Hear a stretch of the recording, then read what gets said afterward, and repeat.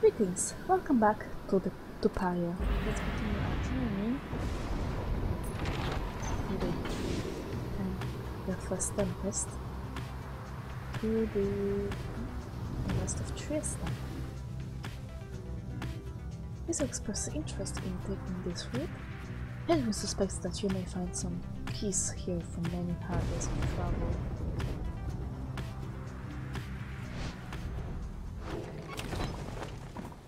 Okay, let's explore the Highwind Cove. Together with Tizo, you venture forth into the murky cracks of Highwind Cove to ensure the path is clear and check for anything of value. Tizo seems happy to be out and about for a change. You sense Tizo's spirit lightened to some extent. The survey is brief and uneventful, leaving you with enough time to pursue your locations on your return. You can't hope.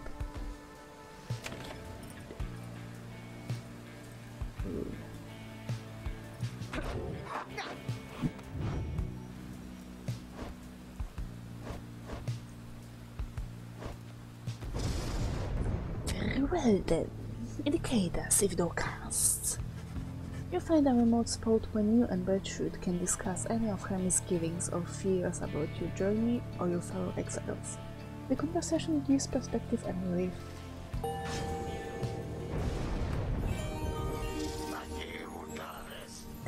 Those are grasp of ancient sorceries grow ever stronger still.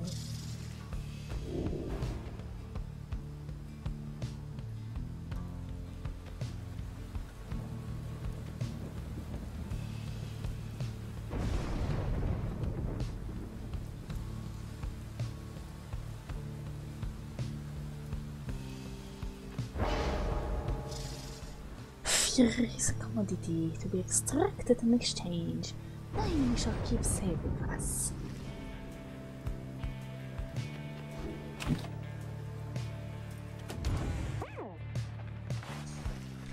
You observe Tizo rummaging about the Black Dragon, as though in search of something.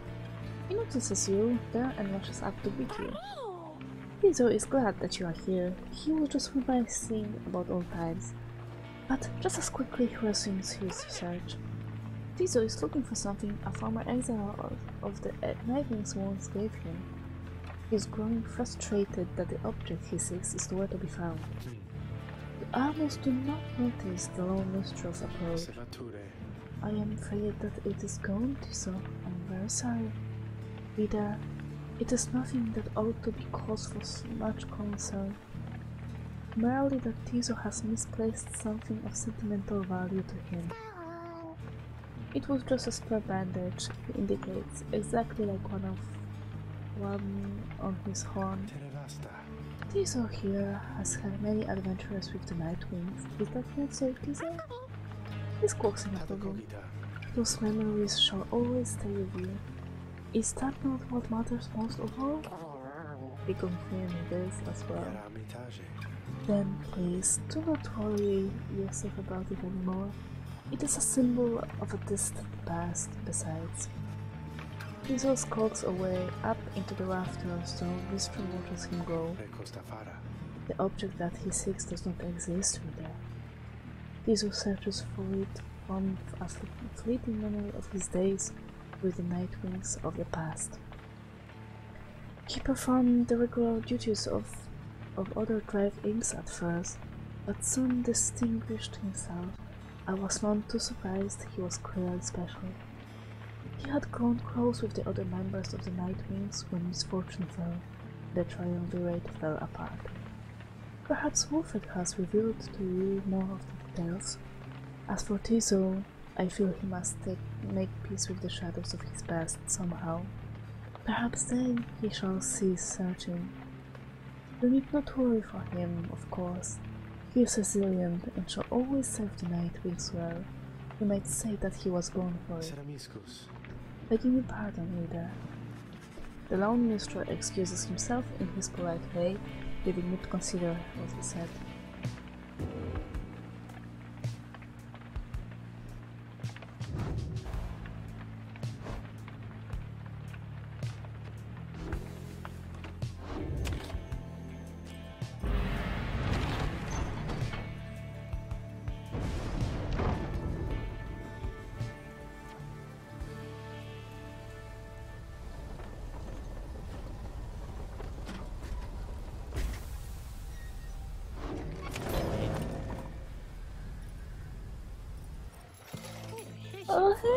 Guys, you know, you just missed some other customers and I sold some of my best stuff.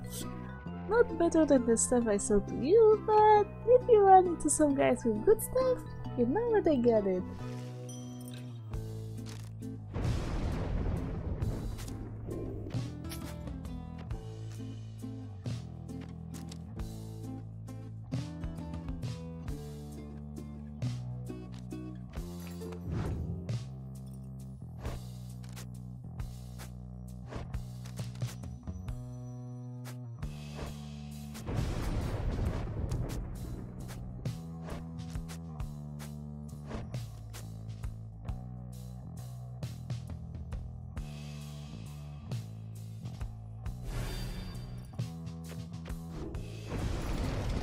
You guys really are my favorite customers, you know?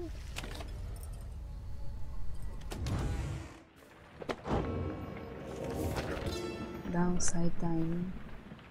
How to sustain oneself with food and drink in such a place as this?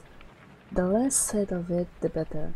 Do not complain, observe, and above all, keep moving. Sources of sustenance avail themselves to those with keener sense. In warmer climates, search the ground at break of day for subterraneans. In colder places, dig for them, give them purpose. Drinking pools are rare, but moisture in abundance outside of the sandfall. Some is poisonous, take only what you need. The downside limits any opportunities for excess, but it provides enough amenities to meet the needs of life. One who withstands it cannot help but feel a sense of gratitude.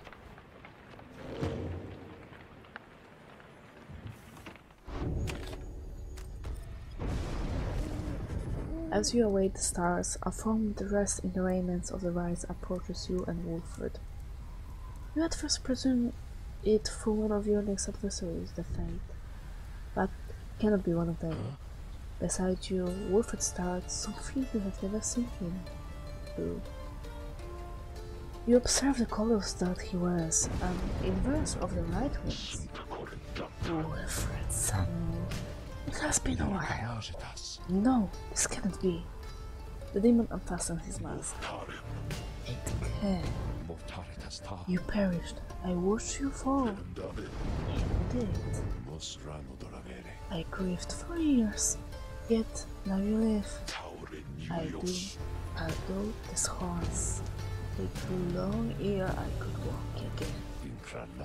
Unbelievable. Then why you're here now, Oralech? You powerful little Wolfred. To reclaim what is mine by right. The demon Oralech leaves without another word, just as the stars above burst to life and seem to set the sky aflame.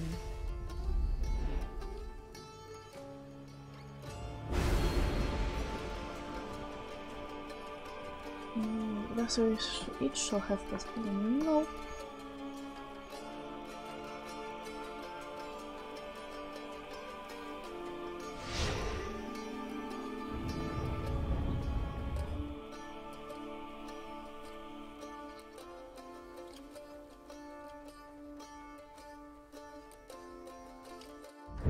Reader, what lunacy is this? 'Twould appear the Nightwings are to stand against themselves this time around. This is a mutiny, in violation of the sacred law. The exile whom you face, Oralech. Long ago he had his chance, and he relinquished it. He cannot simply claim it now, and I cannot preside over this nonsense. Good night.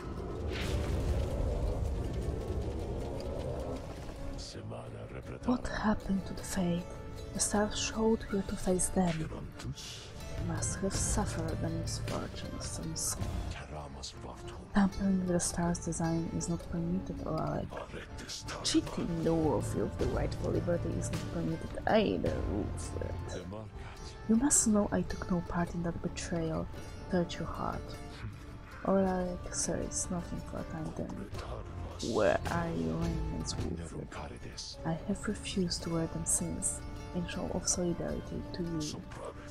and to elude the voice, I suppose. Yes, that too. I see. You are never good at this anyway. We shall see if that new lot of yours is any better. You cannot be serious. What sense is there in us standing against each other? But Oralech puts on his mask and stands ready. I shall crush you, this lot of yours, Wilfred. You shall see that I am not so easily discarded, and you shall not deny my liberty again. Peter, the adversary whom we face, Oralech, he is not one to back down. He was very experienced in the rites, even at the time, and so beware. There was no one in his day who could prevail against him, and he appears even stronger now. I wish I had more valuable advice to give in this. I wish I had foreseen this.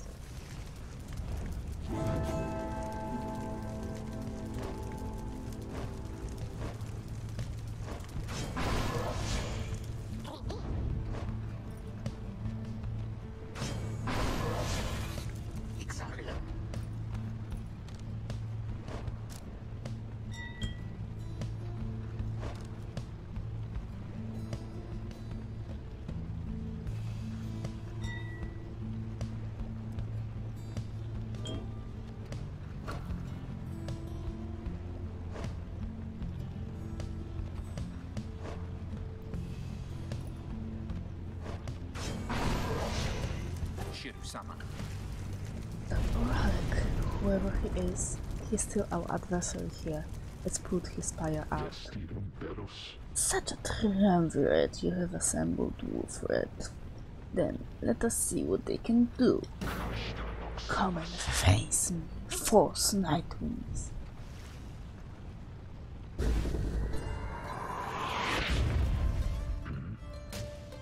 Tiso? Tiso fumbles with his mask. Tiso recognizes Oralech and greets him tentatively. It's good to see you.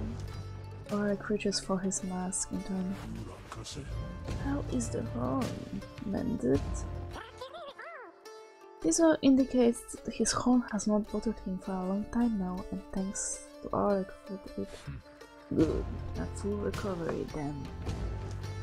But it is unfortunate to see you standing here with them, so come with us, no questions asked. The proposition seems to catch Tiso off guard. Tiso indicates that he will not abandon his friends or their quest. He seems to be pleading with Oralech to stand down, to listen, to not giving in to anger. But Oralech shakes his head. He puts his mask back on. This is something I must do, little one. Tiso dons his mask and turn. He trips, nothing more.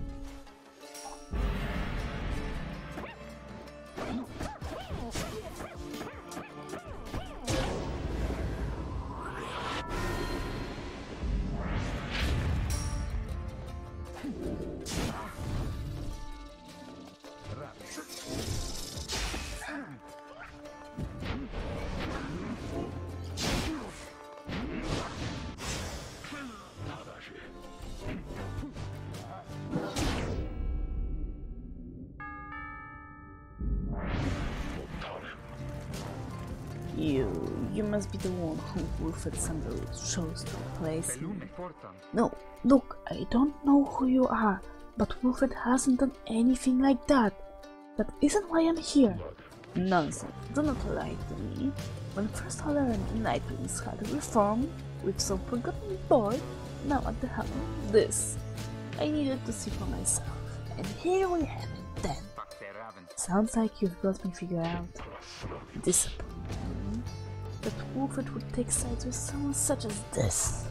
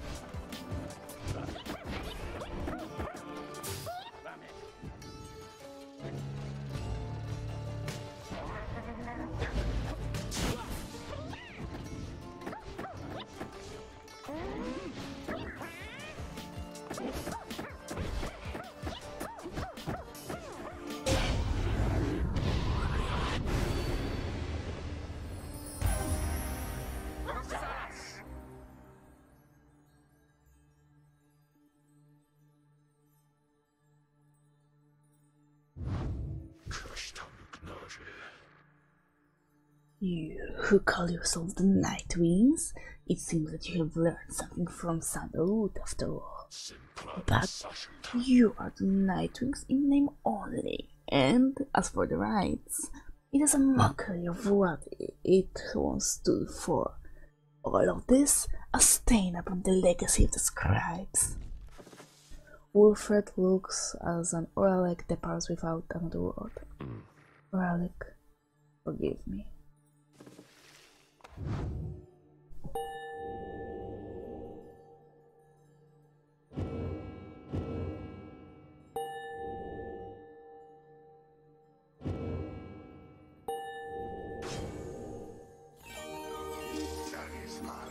Strange designs of the eight scribes. The everlasting sorceries are stronger within this land, and we shall yet make further use of them, we think.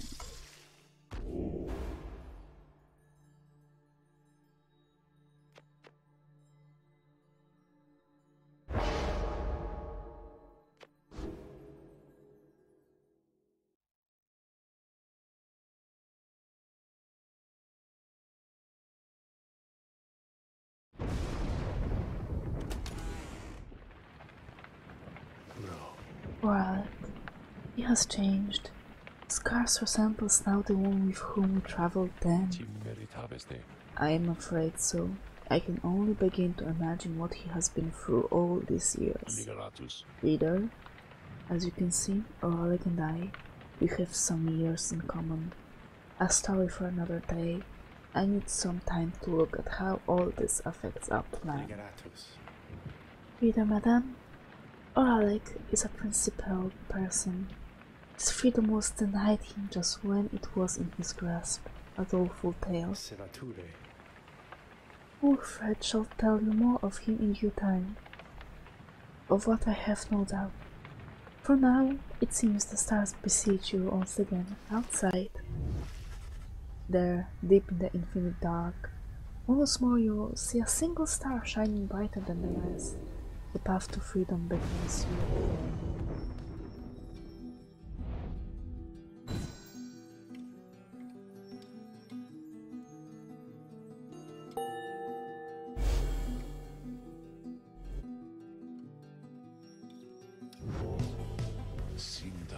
Once more then, our new follows Orion. Excellent. Our plan proceeds apace. We need but continue to make good on all such opportunities that start present, so much as possible. Then, our ranks within the Commonwealth may yet grow strong enough that we shall sway the people toward our cause. It shall be difficult, but the people have their hearts and consciences, and the Commonwealth has long since lost its way. The never-ending wars with the Highwing remnants, the passing of more sentences of exile than ever before, for increasingly more dubious causes, the burning of books, the outlawing of literacy, these are corruptions of the teachings of the scribes. Together we shall prove it soon enough. Wilfred said, what of Oralech? Wilfred says nothing in response at first, but then Oralech appears to have his own agenda now. We shall have to try and keep an eye on him, although our plan remains the same. Anyway, we have a mountain which we need to climb. Let's all rest up a bit if possible. This night we fly at break of dawn.